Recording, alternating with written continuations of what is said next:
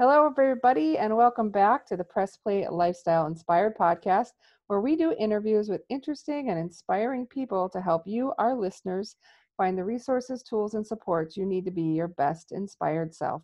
Today, we are super lucky to have a new friend of ours, John, who has written a recent book, join our podcast. How are you doing today, John? Hi, Jackie. Thanks very much for having me on the podcast. You're very, very welcome. So John has a wonderful last name that I'm going to let him go ahead and pronounce so that I don't murder it. So John, why don't John you introduce, Vespasian. say that again? Vespasian. Yeah, it's Yes, beautiful. Vespasian. Very easy to pronounce, Vespasian. It's very easy to pronounce. That's right. So why don't you tell us a little bit about your recent book that you just came out with, John? Yeah, the title is Undisrupted, how highly effective people deal with disruptions. I think it's a very useful topic in these times of this coronavirus where people are really interrupted in their normal activities. Yeah, So what I've done absolutely. in this book is to go through dozens of biographies in history in different centuries, different professions, different countries, to analyze how people in different areas, I mean, business, in art, in the military, how they deal with major disruptions in their lives, and try to establish the patterns that help people actually recover very quickly or to circumvent disruptions, and to identify also the patterns that make people collapse. Very often some people seem to be doing pretty well in life, and then they get some problems and they collapse completely. So I try to discover the patterns behind by looking at history. This is the thread that goes through all my books. Awesome. So in terms of all that research that you were able to do and looking at the patterns in history, what is the key that you've uncovered, if any, to dealing effectively with disruptions? Yeah, there is a pattern you find, I think, almost in every story. Uh, People who are very effective in dealing with disruptions, and sometimes, I mean, in the book I have very extreme examples: people who suffer major accidents, who lose their jobs, who go bankrupt. People who do very well, who recover fairly quickly, are those who go back to the basics, who do things they know very well. They go back to their basic skills. They rely on friends they know for 20 years.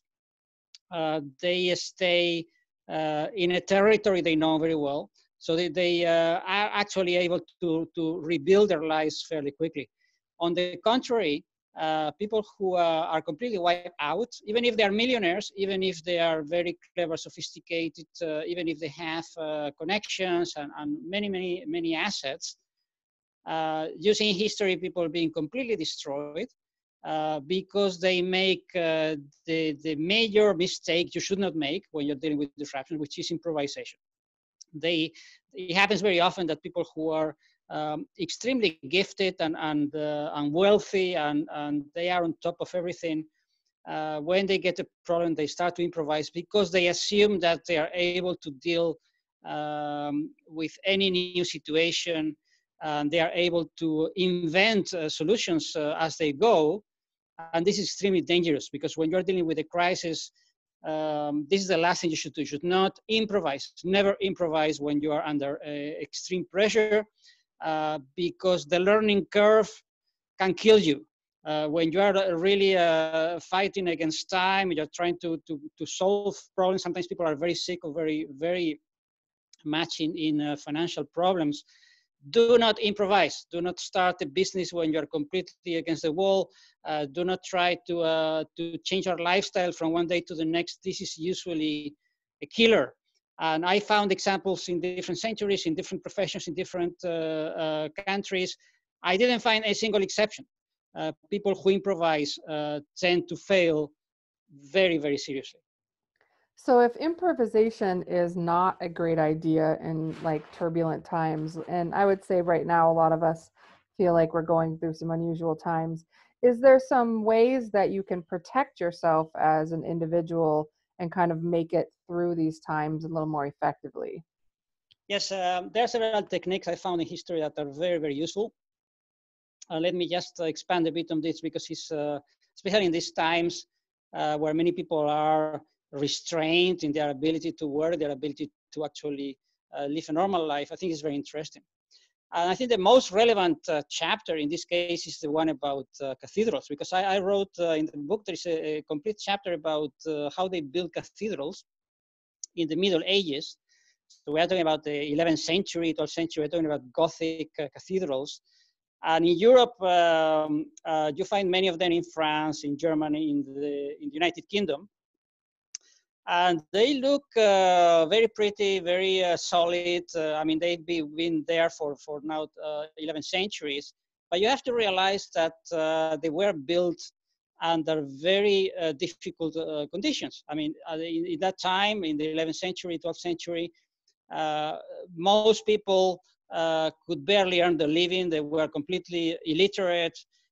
They spoke different languages, so it was very difficult to communicate in the workplace. The winter was very, very cold, much colder than today, because now people are afraid of the global warming. At that time, it was global cooling. It was very, very cold. The logistics were a nightmare. It was very difficult to transport not only people, but to transport stones. If you want to build a cathedral, you need thousands of stones. It was very difficult to transport the stones. So in the end, people wanted to improve the churches. They wanted to improve the way they dealt with, actually with business, with ideas, but they thought it was impossible. There were so many obstacles, so many constraints. And in the end, it was one monk, his name was Suger, who figured out a system that allowed him to build these amazing buildings with relatively few resources by using the constraints. And this is something that when we're now today in the 21st century facing constraints, I think the idea is very powerful. Now, when Suger took over, because he was appointed abbot in a monastery close to Paris, it's in Saint Denis, it's about 20 kilometers north from Paris. He was appointed abbot, he was in his 40s. And he has traveled, he had been traveling around Europe because he was a monk. And at that time, monks could actually move from monastery to monastery for a couple of years, and then they went back. So Suger was aware of the new possibilities, new building techniques. He was aware of the new materials, but he also realized that it was impossible to build high cathedrals. It was impossible to do all things because there were too many constraints. For instance, the sheer problem of the temperature, which today in the 21st century we don't even care because we have heating, and we have in the Middle Ages they didn't have all that. So the way they work is similar to this coronavirus story, because they hire people in during the spring and the summer, and then when the winter comes, or when the coronavirus comes, they have to fire everybody because they have to close down the shop. People just disband, and they come back in September. And of course, this was a nightmare. You cannot really run any kind of business like this. And Suger realized that this was not, it was not possible. If you build a cathedral like this, it will take you 30 years. And he didn't have enough money. He wanted to do it very quickly. So, I mean, this was just an example, but in the book, I go into detail of all the constraints that Suger had to deal with and how he actually found a way around. So the main principle, when you're dealing with this situation where you have so many constraints, you have so many disruptions, because the book is about disruptions, what Suger did was to design a system of work that enabled him to progress every day in every circumstance, even if it was cold, even if there was a problem with communication, even if people sometimes they were completely lost because they came from different backgrounds, they didn't have training. It was very difficult to train people in different languages, very difficult to give instructions. So Suger built actually a business system that was very solid because it enabled people to work day after day, even during the disruptions. Just to give you an example. The first thing he did was not to build the cathedral, but to cover for the possibility that there were going to be many days in the year, actually several months in the year, from from May until October, sorry, from October until April, where he could not work because it was too cold outside. So the first thing he did was not to start building the cathedral, but to build houses, to build workshops where he could put his people during the winter.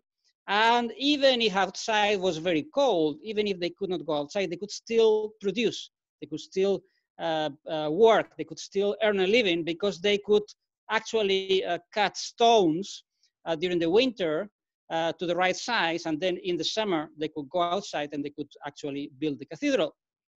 And by finding all these shortcuts, which is the idea of the book, how to actually deal with disruptions by using different techniques, he was able to build the cathedral very quickly, and he built the first cathedral, Saint Denis. People were amazed. Actually, they traveled hundreds of kilometers to see how is it possible that this guy put up this building so quickly. And this is something that we have to learn to do today. Even if we are facing constraints and we are facing disruptions, in some countries, I think it's extreme, the kind of disruptions people are facing. You have to prepare your life. You have to prepare yourself for these kind of situations. Maybe this time it caught you by surprise because you didn't have a system to deal with kind of disruption, but next time there is no excuse. I think it's time for most people to start building their lives, their business, their working arrangements in a way that next time if something similar happens, they're fully protected. So to try to summarize that, would you say that the best way to protect yourself from a large disruption like the one that we're experienced and some of the people in the book have is to be prepared ahead of time for those disruptions? Is that what I heard you say, John? Not necessarily, because you cannot really foresee all the problems, but the idea behind this example, the cathedral builders, is that if you have a basic lifestyle or a basic work system in your company, say, could also apply to your health, to your lifestyle in general, to your nutrition habits, to your diet. You have a system which is basically solid and is basically very resilient because you have margins like Sougier had when he was building the cathedral. He had sufficient margins, and you have a business that can earn income from different sources, and something is disrupting, for instance, one area of your business, you can still work on the other areas. And now that many people are not able to work normally, if you have a business with different areas, it's a good moment to work on product development, because this is something you can do off-site. You don't to work on other areas you cannot do on-site. But you have to find a way to structure your life so that disruptions do not destroy you. They could annoy you, they could delay a bit the progress, but you should be sufficiently protected by your lifestyle, by your arrangements, so that these kind of disruptions do not have a very negative impact on your life. So what factors, if any, are making people more or less vulnerable today? Yeah, the main problem is a psychological problem, because now when we have this crisis, this coronavirus, and people say, oh, you have these problems, and they make a big deal. You have to realize that what is preventing us from preventing and protecting ourselves is basically a psychological problem. It's basically a philosophical problem. We have, in industrialized countries specifically, we have built in our psychology a delusion of continuity. And since we are used to having very stable situations in the financial markets, in the working arrangements, sometimes even legislation, we assume that tomorrow will be pretty much like today, and that 2 years from now will be 5% better, and 10 years from now will be 20% better. And we have this linear idea of the future, which is very unrealistic. When you look at history, you see that it doesn't work like this. It never worked like this, not even in the most stable societies in history. It never worked like this. There was always disruptions. There were always discontinuities through technology, through political upheavals, through viruses, history. But our belief in continuity today in the 21st century is extreme. I mean, people tend to be horrified by any disruptions. They think disruptions are unfair. They should not take place. They don't want to bother with any kind of disruptions, but you will get disruptions in your life, even if you are very lucky in your career and in your investments, and you don't go through any bankruptcy or any problems with your personal finances. Even then, you will sure get sick at some problems with your health, or you will have family problems. Everybody goes through disruptions. The main obstacle we have, the main factor of vulnerability is the psychological belief in continuity. This is very dangerous. We should overcome it. This is one of the main purposes of my book, to show people how to change this belief, which is wrong, and try to become more self-reliant. Wonderful. I love that idea that essentially it's like the fallacy of continuity, right? We assume forever when history doesn't show that to be true at all. One of the other things that you talk about in your book, and I think I'd love to see what your perspective is you do encourage your readers to embrace certain types of disruptions. Could you talk a little bit about that?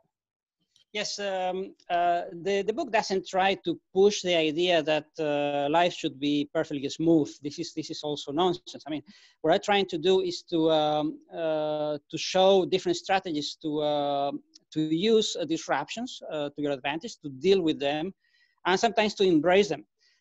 Because one of the patterns I found in the biographies I present in the book, they are really short biographies, sometimes they are 2 or 3 pages each. I really try to go to the key issue in the biographies, not to tell a lot of anecdotes, but just to really show the lesson, is that when you are in a situation, which could be in your job, could be in your personal finances, could be in your health, that you feel stuck.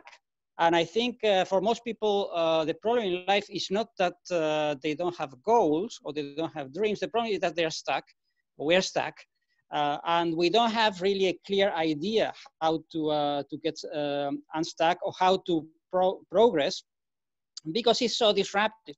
And if you have a job and you are doing more or less well, and you have friends, and you have your habits, and you have your life is settled down in a certain pattern, is very difficult to break down. Even if you know that you could do much better, even if you know that you are missing on some great opportunities, but it's very difficult to get out of the rut. It's very difficult to get unstuck. And one of the messages from the book, and I present also very, I think, very compelling examples, is that when you are in a situation where you're really stuck, you don't see any way of improvement, because maybe because your career has touched a ceiling, because your business is not growing, because the company you're working for is obsolete. I mean, for many reasons. To go through disruptions is really the only way. You have to go through some disruptions. You have to sometimes to move to another city, sometimes to change your friends, to change your lifestyle, to change or to acquire additional skills. The question is how you do it. And the lessons I drew from these stories is that you should take a safe approach. I would never advise people, say, just do it, just go for it, don't think about it. I don't think this is a realistic approach. It's a recipe for disaster. As I said at the beginning, improvisation is the cardinal sin. Don't fall for it. It's pure nonsense. The best examples of successful people in history are people who do things relatively smoothly. They try to transition from one situation to the other. They go through disruptions, but they have a plan B. They don't jump off the cliff and then say, okay, maybe something will happen, a miracle will happen. Don't trust miracles, don't expect miracles. Try to do things by having a plan B, by having a situation where you can feel relatively confident that you're going to succeed. And I can give you a few examples from the book that are taken from history, how people actually changed from one career to the other because they were completely stuck, they were very unhappy, and they decided to do something different, and they did it in a very clever way, in a very safe way that I recommend. Wonderful. So speaking of, there are no miracles, sort of, and don't just jump and be a little bit more strategic in your change. You talk a little bit about prophets of doom as well in your book. I wonder if you could tell us what that warning is about and what you meant by, be weary of the prophets of doom. Yes, this is a phenomenon that is not only typical of the 21st century. Okay, today we have maybe a bit more than usual because we have all this media, not only television, but also these YouTube channels and podcasts, and we have all these possibilities of media. And of course, every moderator, every producer wants to have as many watchers, as many readers as possible. So they try to make it very compelling, very much attractive to the audience. And you see, it's very easy to get a large audience by frightening people, by scaring people, by telling gloom and doom stories about society is going to collapse or going to die. And this is going on for years. I mean, you know that there is a saying in the media, in the news, that if it bleeds, it leads. That they also try to put stories that are very much scary and bloody and accidents. And we have many news commentators that they made a career by spreading fear, by spreading stories about interpretation, I would say, more than stories, interpretations of the facts that are very compelling. They're very entertaining, and this I cannot deny. People feel hooked on that, and they watch hours and hours and hours. But in the end, if you look at it objectively, it's pretty much a waste of time because they spread fear, they spread uncertainty, they make people very anxious. It's very compelling, it's very good entertainment. But what I try to present in the book is that when you look at it in perspective, it's not a good use of your time. If you really want to be able to deal with disruptions, to prepare yourself, to become more effective, to improve your skills, this is not a good use of your time. To become anxious, stressed just by watching these stories that are so interesting, it's not going to improve your life. It's going to maybe prevent you from sleeping well, which is a key to your health. So I make a case that this entertainment should be seen as entertainment, but should not be conditioning your life, should not prevent you from taking constructive action to improve your life. So be very careful with this prophets of doom. There are too many, even to mention one of them, because there are hundreds of them in different areas. Don't get hooked on them because they are very entertaining, but they can be very destructive to your psychology. Wow, yeah. So there's so many more amazing lessons in your book about prophets of doom and just ways to protect yourself, ways to be smart. Before we wrap up, because unfortunately, we can't talk all day about the book. Is there anything of all of those lessons that are in the book, John, that you really want to make sure that the prospective readers or the readers take away from your time that you spent putting this book together? Yeah, if you just take one idea from this interview from my book, and you say, I only have 1 minute, I just want to have the perfect piece of advice. You have to realize that most people nowadays, we live 90 years, maybe you live 100 years. It's not so unusual today to have people living 95, 96 years. You have to realize that if this is your life expectancy, most of the disruptions we are facing today, financial, for your health, your job, when you look at them in the perspective of a lifetime, they lose their severity. They become dissolved. People who lose their job, sometimes they lose a good job and they become very depressed. How I'm going to find a job now? I mean, the next week, the next month, maybe it will take you a few months to find another job. Maybe you have to move to another country. Maybe you have to learn another language. Maybe you have to do something. But the idea is that when you look at disruptions, most of them, not all of them, but when you look at disruptions in the perspective of a lifetime, and you're going to live 90 years, 95 years, you become more effective because you don't need to get super anxious, super stressed about the loss of a job, the financial problems you might have, family problems. Look at things from the perspective of life. You are going to live 90 years, you're going to live 95 years. You don't need to solve all the problems tomorrow. You have enough time to find a better job, to rearrange your finances, to solve your health problems. There is enough time. Life is not very long, but it's also not very short. Remember, if you're going to look at problems in the perspective of a lifetime, there is plenty of time to find solutions. Don't go crazy just by looking at things from a short-term perspective, because this is not the right perspective. Great advice, John. So don't go crazy thinking about, how this one thing can affect your whole life, because you still have your whole life ahead of you.